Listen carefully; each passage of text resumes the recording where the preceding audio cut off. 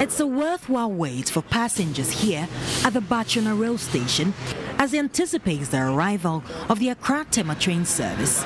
But they need not wait too long. The sound of an approaching train is heard from a distance. Its would-be passengers begin to assemble as it grinds to a halt. Obed Denchi, a 32-year-old banker, is a regular user of the train service. It is now his preferred choice of commute to work and back in these times of incessant hikes in fuel prices.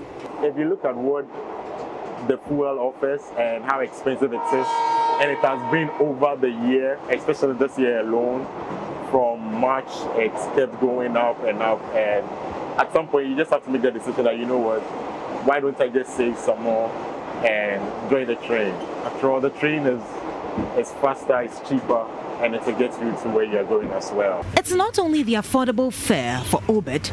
The time it takes to get to work is an added advantage.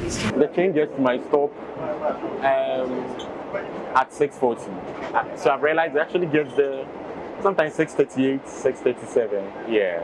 And it takes just about 18 minutes to my stop. That's pretty much it. It's a jolly and shaky ride for commuters moving from Tema and its environs to Accra by train.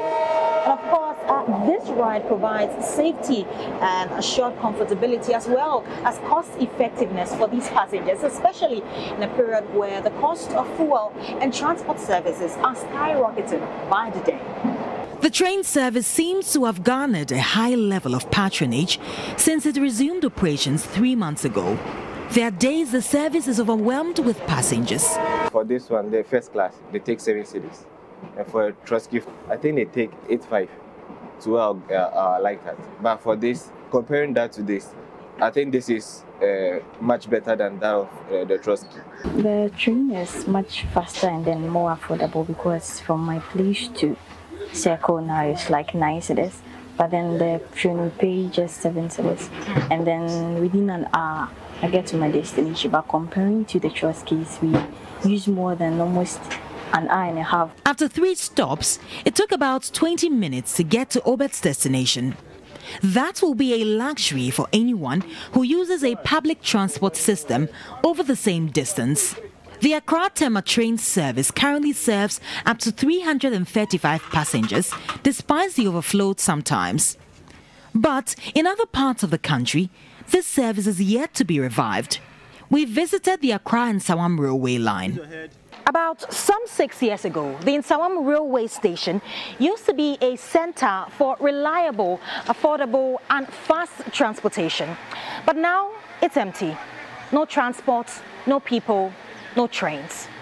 At a time where Ghanaians are reeling under the current economic crisis, this railway station would have provided the alternative route for people traveling from Nsawam to Accra. But now it's not the case, virtually empty. Since a change of government by no train. Since there was a change of government, the train station closed down. Yesterday, my trip to Accra cost almost 26 cedis. But if the trains were working, I would have paid at most 15 cedis. Roughly. But you see, I'm training you to The once vibrant station has now become an extension of a market. The railway workers have for years complained about the neglect of the sector, and traders along these lines have also been impacted. A cheap source to transport their cargo gone, and profits dwindled.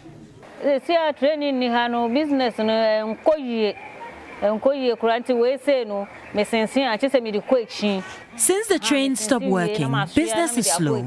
I have to walk long distances now before I can sell my oranges. At first, the passengers here would have bought everything quickly. Though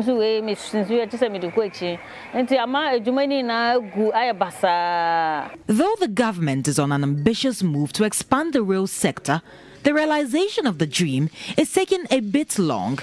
Immediate government intervention in transport sector, some experts say, is a move that cannot be delayed as citizens struggle in the face of transport fare hikes. Train lines and coaches may not be the quickest fix possible yet, but one that, if achieved, can avert such future challenges for many passengers. Judith Awachitando, TV3 News.